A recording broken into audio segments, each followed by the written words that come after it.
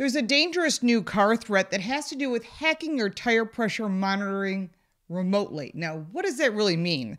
There's a new vector in hacking your car's computer wirelessly, tire pressure monitoring systems known as TPMS, which shows you that light on the dash that aggravates people when it's cold outside and your tire pressure is low.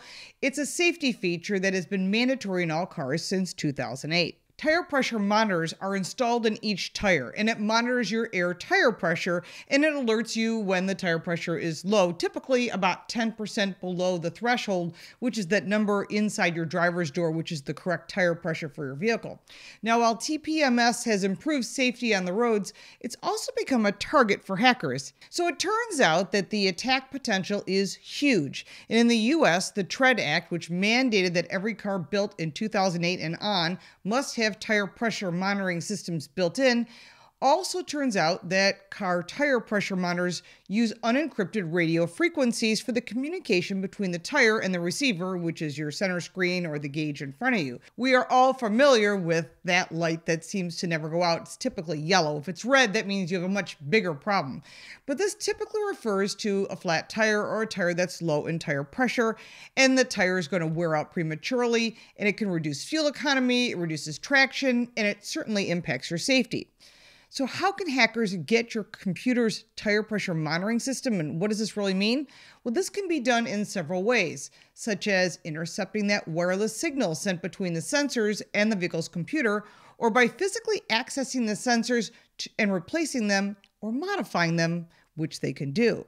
Now, once a hacker gains access to your vehicle's TPMS, they can send false data to the vehicle's computer, such as indicating that the tire pressure is high or that it's low, which is typically when that light goes on. But this can cause the vehicle to malfunction and even cause an accident. At first, you may not think this is a big deal. Who cares? I ignore that light anyhow. It's just a tire pressure monitoring system. Sure, it's annoying, but whatever. Well, this is where you really do want to know. You may not think that it makes a difference and you do ignore that light. Well, those radio frequencies are connected to your computer's ECU. And the ECU is the computer that controls almost all the functions of your vehicles, whether it's an EV, a hybrid, or gas. Everything from fuel injection, exhaust, fuel mix, electricity, engine stats, timing, electric car drivability, and a lot more that's controlled through your engine's electronic computer unit. Now, another scary thing that is the radio frequency receiver that talks to those sensors on each tire is usually the same RF signal that talks to your remote key fob to open the doors and disarm your security system. And TPMS is made up of 4 or 5 sensors. 4 if you're not using a spare, 5 if you actually have a spare. So that gives the hackers some access to your vehicle. And each sensor is located inside the tire right at the valve stem.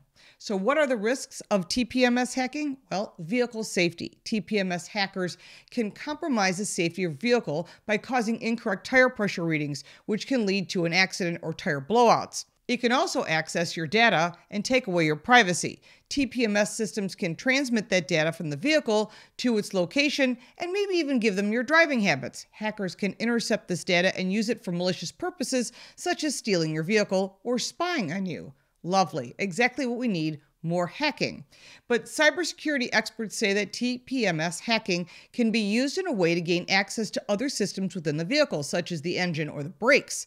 And this can lead to complete control of a vehicle by the hacker. Now, we don't have full documentation on that, but we're told that this has happened. And again, we're still looking for more data, and we'll report on that as soon as we get more. So what can you do to stop the hackers? TPMS hacking is a serious threat to vehicle safety and data privacy.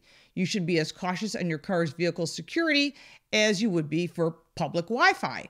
Keep your vehicle up to date and use the TPMS encryption, and you can reduce the risk of TPMS hacking. Additionally, installing these alarms that you can put on your tires to begin mindful and physical security can help detect any hacking attempts and prevent unauthorized access to your vehicle's TPMS system.